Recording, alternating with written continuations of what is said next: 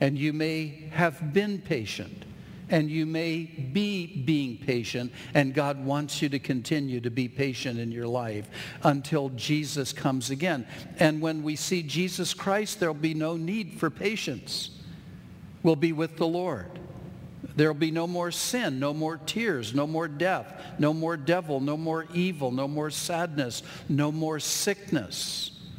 Nothing but righteousness and peace and mercy and grace eternally, and more than we can even know. But down here we need to be patient. Now, what James also does in these verses is he gives us a number of different examples and applications about being patient. You'll notice in verse 7, he says, here's the first one, a farmer. He says, see how the farmer waits for the precious fruit of the earth, waiting patiently for it until it receives the early and the latter rain. They knew all about farmers. Many of them were farmers. It was an agricultural society. This would have rung true to them. A farmer has to wait for his crop. They would have rains that would come in October, November. They would have rains that would come then, the last rains, in April or May. And so in between those two, the farmer had to wait. He knew that there was something that was going to come, but he had to wait. And so James is saying, you be patient, you wait. Look how the farmer waits. He has to go through a period of time. You also, he says, be patient. He repeats it in verse 8. So the next time, and it'll be quick because we live in a farming community, but the next time you see a man out here working in his field, you'll see one right over here, the Vossler Farms. You can see somebody on a tractor out there plowing that earth. We saw one just the other day coming back from lunch. They were harvesting, and then they were chopping everything up, getting ready to replant it. I mean, they were going at it. But every time we see a farmer, maybe the Lord can help remind us, oh yeah, they have to be patient, and we have to be patient in our troubles. And so it's repeated again there in verse 8, you also, just like the farmer, you be patient. And then there's a second thing that he says in verse 8, and that is, establish your hearts because the coming of the Lord is at hand. Now, to establish your hearts, what does it mean? Well, it literally means to strengthen and confirm them in the final certainty, the Lord's coming. And so he's saying, be patient, but within your heart, you are to confirm in your heart your decision, your attitude, your understanding. A confirmation is a second step to the first step. The first step is, this is what the Lord wants me to do. He wants me to be patient. Now I need to strengthen and establish my heart. I need to confirm that is what I'm going to do. It's very, very helpful to us, especially if we're in a serious crisis. And you know, when you're in a crisis, options are galore. Usually just any get me out of here option is right at the front of your mind. I have different places I'd like to move to. Sometimes I want to go to the west coast of California. Other times I want to go as far east as I can to Florida. And I think, well, it's too long to get to Florida. I'll just drive over to the coast. And then I'll just keep driving right into the ocean. Take care of all the problems. But really, the Lord directs us, and he speaks to you when you're going through a difficult time. And you begin to understand, okay, I know what God wants me to do. I know what I should do. Okay, you've got that? Okay, now confirm that. You make a decision. I'm going to do what God tells me to do, period. Instead of just, well, I got this idea, but I'm kind of thinking, you know, maybe I should do this, or kind of leaning over here, and you're just kind of swaying through these different options that can just swirl around in your mind and within your soul. He's saying, you establish your heart. What has God called you to do? Then you make a decision. This is what I'm going to do. Jesus is coming. This is the big picture. The coming of the Lord is at hand. And the early church lived with the expectancy that Christ could come at any moment. And we ought to live in that same expectant attitude. And we ought to make decisions in light of the reality Jesus is coming, and he could come today. He could be here before we know it. Versus our thinking, well, I'm going to do this, or I don't want to do that. I'm going to go do this, and I'll do this, and I'll do that. And we completely forget that Jesus is coming. So you make the decision, you make the confirmation within your own heart. Now, another little application in verse 9. Do not grumble against one another, brethren, and here's why. Lest you be condemned. And thirdly, behold, the judge is standing at the door. Now, what does this mean, to grumble against one another? It means do not complain against one another. Don't complain to somebody about somebody else. Don't do it. Why? Because you stand to be judged. You see, Jesus is standing at the door. So don't complain about somebody. It'll come back on you. There's a consequence to be paid when you complain. Now, sometimes, maybe, we think we have the spiritual gift of complaining. I don't know. Well, I was just telling the truth, you know. Well, there's no spiritual gift called grumbling, mumbling, complaining. It's just plain old complaining. It does absolutely nothing to move the ball forward.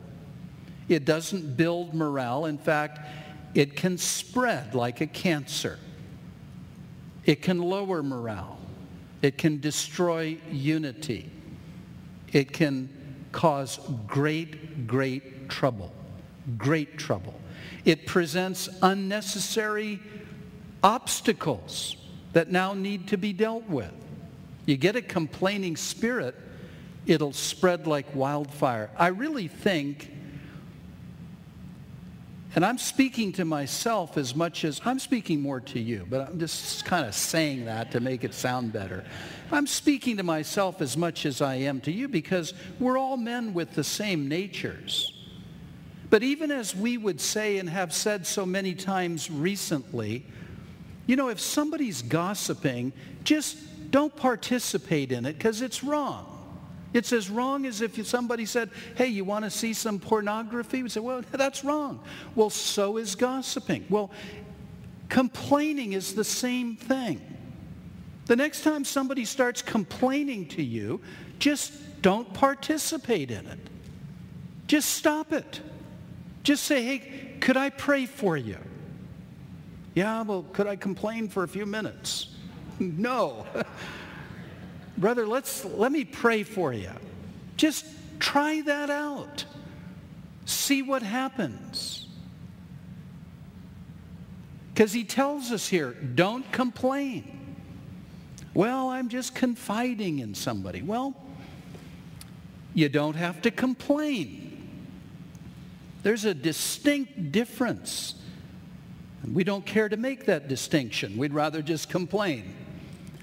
But he tells us here, do not grumble against one another, brethren, lest you be condemned or you're judged.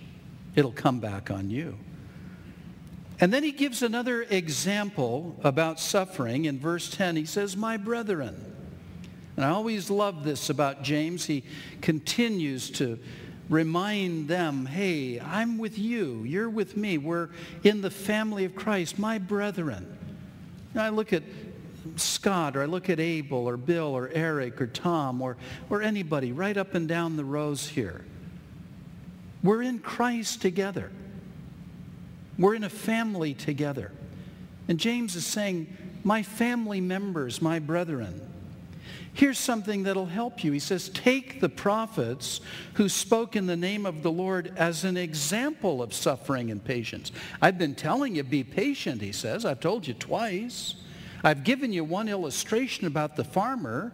I'm encouraging you, don't grumble, but here's something that'll help you. Think of the prophets, Isaiah, Jeremiah, Ezekiel, all of the minor prophets.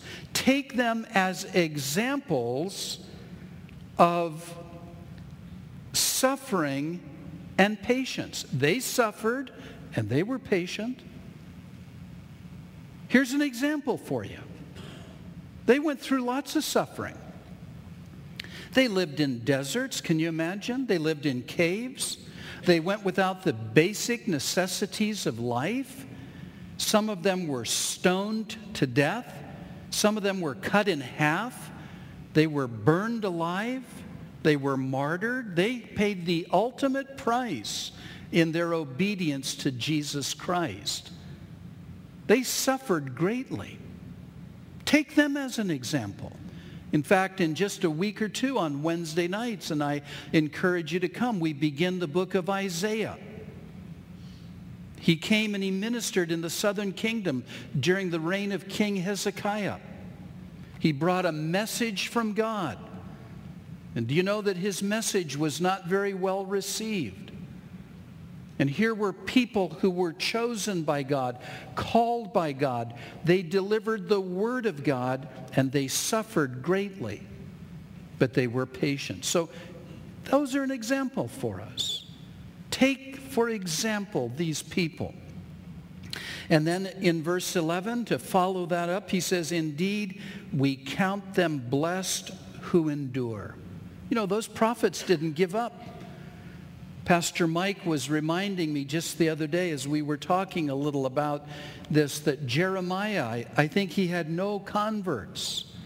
There was no visible fruit for all of his ministry. But he didn't give up. He stayed at his post. He hung in there. He endured. And we always count people blessed who don't give up. When they hang in there, they go through it. There's a blessing. They are blessed for being in that process. And we count them as blessed. We'll say, my hat is off to you. You've hung in there. There's something magnificent and wonderful about a person who hangs in there. I meet people who've, done 20, 25, 30 years in prison. I mean, in their profession. Excuse me. Listen, I'm just so far ahead of you in humor that I'm sorry. I'm just way, way, way ahead of you. But when I meet people who've, 30 years in one profession, I always say to them, wow, congratulations. Man, you hung in there all of those years, 40 years, 35 years, 27 years, 50 years. And that is amazing. They've endured. They didn't run. They didn't give up. They didn't throw the towel in. You talk about throwing the towel in. I mean, we could have a whole closet full of towels to throw in, like one every hour, every day. They didn't do that. They hung in there. They endured. And we count them blessed who endure. Why is that? Because God did a work in their lives. God is doing a work in their lives. God was faithful to them, and they believed God. They received divine ability to go on. They humbled themselves before